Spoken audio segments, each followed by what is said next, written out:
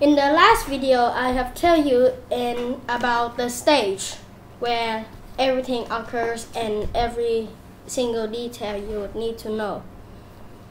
And today you will start your first game, which is called Cat and Mouse.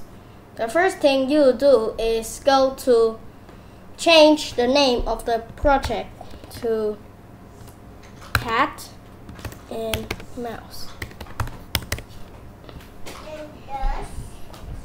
Like this, it will show up here what your name of the project would look like. Remember I say that every single project would be most likely use a repeat loop? Well, yes, today we will use a repeat until loop from the control menu. The repeat until will repeat until a condition occurs. Condition is usually from the operators or the sensing. Repeat until touching the mouse pointer. Here we have the scroll, mouse pointer or edge. Choose mouse pointer for starting. Next is we will move 10 steps, point towards mouse pointer, and then next costume. This will make it move directly towards the mouse pointer until it touches it. Then when it does touch, let it say something. For example,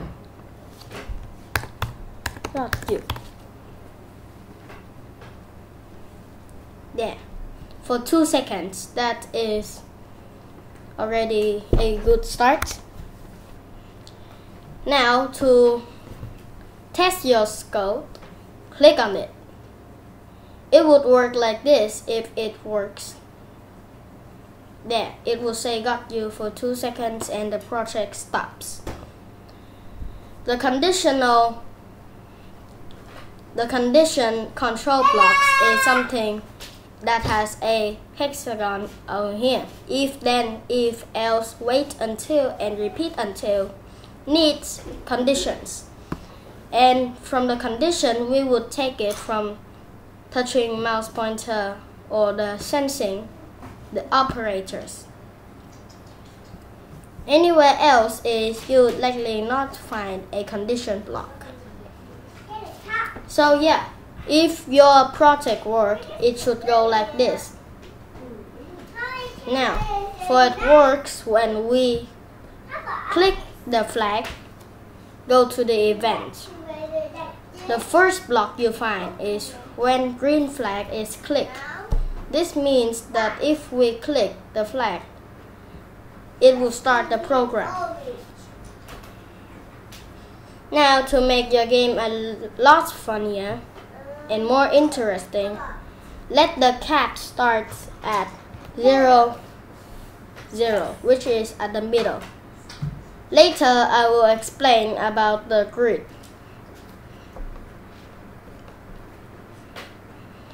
While you're running, click on the red button to stop it, even though it doesn't touch the mouse pointer. Next, you would need some scores. Now here is where the complicated part starts. Variable for some person is hard. But now we will just make it simple for you, like score. You could name your variable anything you like, score, high score, or even a name like Fred. First, you want your score to be 0, so set the score to 0. And then, if the mouse pointer, you are not touching the cat, and then change the score by 1. The goal is you will not try not to touch the cat with your mouse pointer. Here. And then the score is 18, for example. So that is actually all of them. But if you would like to do more of something, just go to sprite. For easier to look at the sprite, change its name. Go to the library, choose animal. Find the mouse. Here, choose mouse 1. And now the code for this would be when click it, repeat until touching. We go to sensing, touching the cat. We'll point towards the mouse pointer and then move 25 steps. Actually, you can use any steps you like. But when the beginning, we would get it moved far away from the cat. Maybe 240 and 180. That would be up here, right in the corner. Now to test it, click on the green flag.